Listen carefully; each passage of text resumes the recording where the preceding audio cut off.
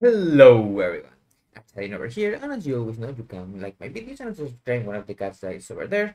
And as always, remember to check out the sheet. It has everything that you need and all the things for sub rogue and other things that we will also end up doing. So let's begin the video. As you know, there are some bosses where you kind of want to do a triple dance opener, but some people are or not doing it well or don't know how to do it. So let's show it up.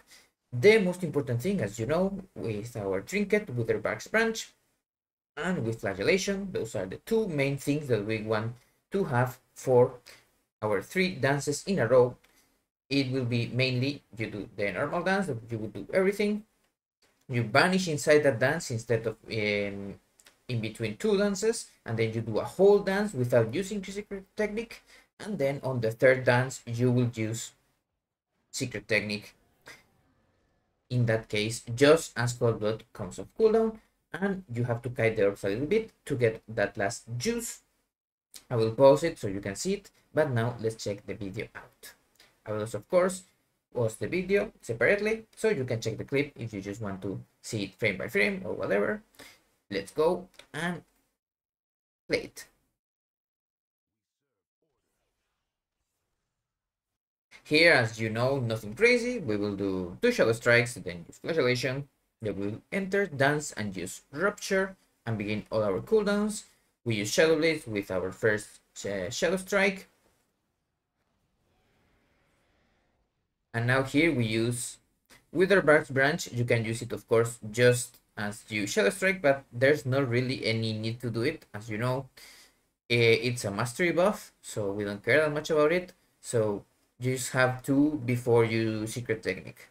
Even the first eviscerate is not that important that you get 1.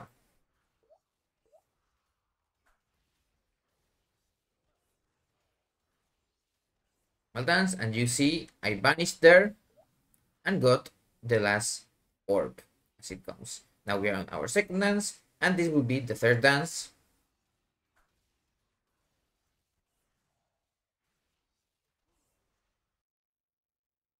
So you saw that.